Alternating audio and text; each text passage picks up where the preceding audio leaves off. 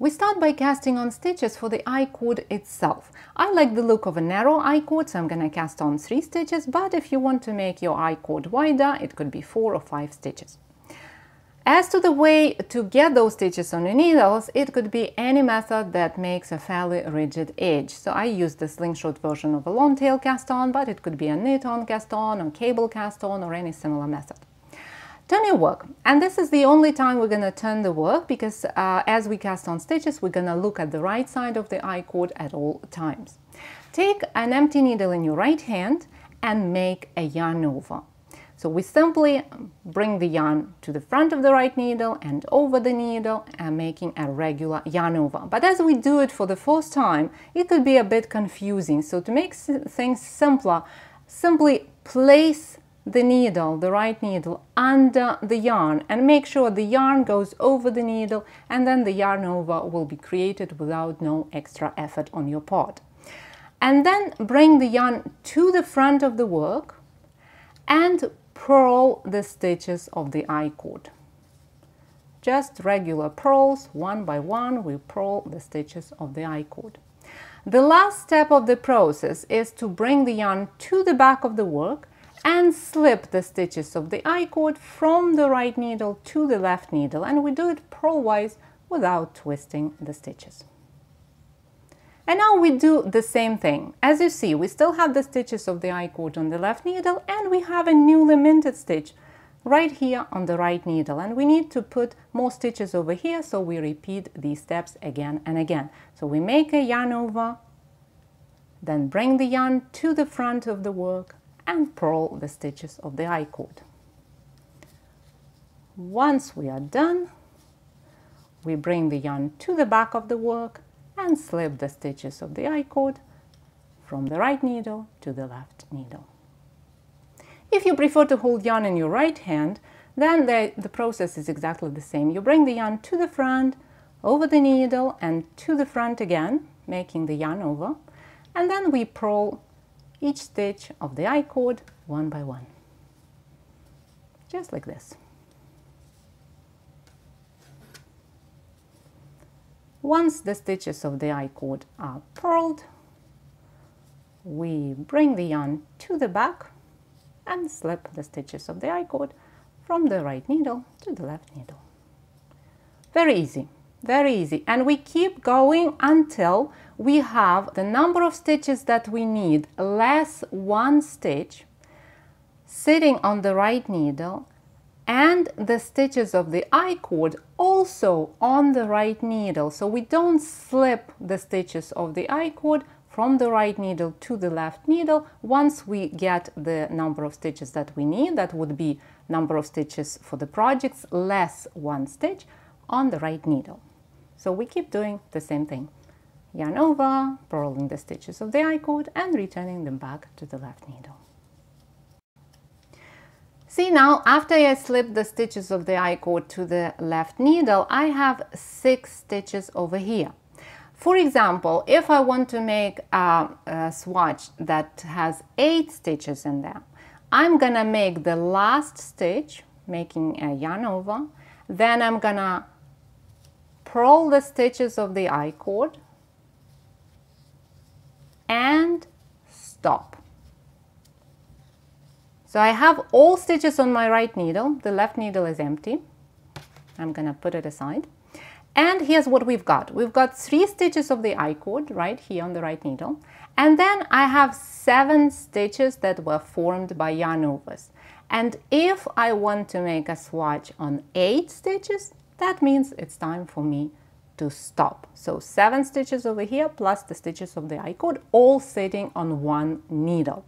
So the cast on basically is finished, because we're not going to add any more stitches to this number of stitches, but we have to deal with the stitches of the I-cord, and we deal with them very easily. We turn the work and purl them together.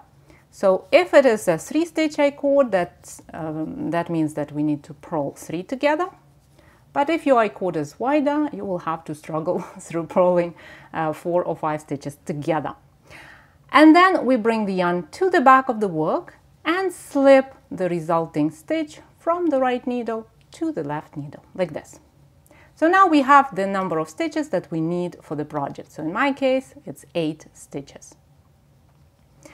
Now we are ready to work the first row of the project, and this is the wrong side row, and this row is very important because we want to turn these yarn overs into twisted stitches, and that's why this row will be different depending on the stitch pattern of your project. If you want to add this edge to a project worked in garter stitch, then we would knit all stitches in the first row through the back loop to twist those yarn overs, right? And that includes this first stitch that was formed by purling the stitches of the I-cord together. So we treat it just like a regular stitch. And we insert the tip of the right needle into the stitch from right to left and knit through the back loop just like the rest of the stitches in this row. If you plan to add this edging to a project worked in a different stitch pattern, not a garter stitch, and you don't want to add an additional ridge on the right side of the project, then we would need to purl all stitches through the back loop in this first row. So we bring the yarn to the front of the work and then insert the tip of the right needle from left to right under the back leg of the first stitch on the left needle, like this, and then wrap the needle as we do for purling and pull the wrap through, purling the stitch through the back loop. And we do it again and again. The yarn is at the front, we go under the back leg, see, from left to right we go like this, then purl the stitch and slip it off the left needle. So that's what happens when we want to add this edging to a project worked in stockinette stitch or any other stitch pattern, and you don't want to add this additional ridge to the right side of the project. This ridge actually looks very nice. It kind of highlights the edge, so it's totally up to you whether to knit stitches through the back loop in this row or to purl them through the back loop.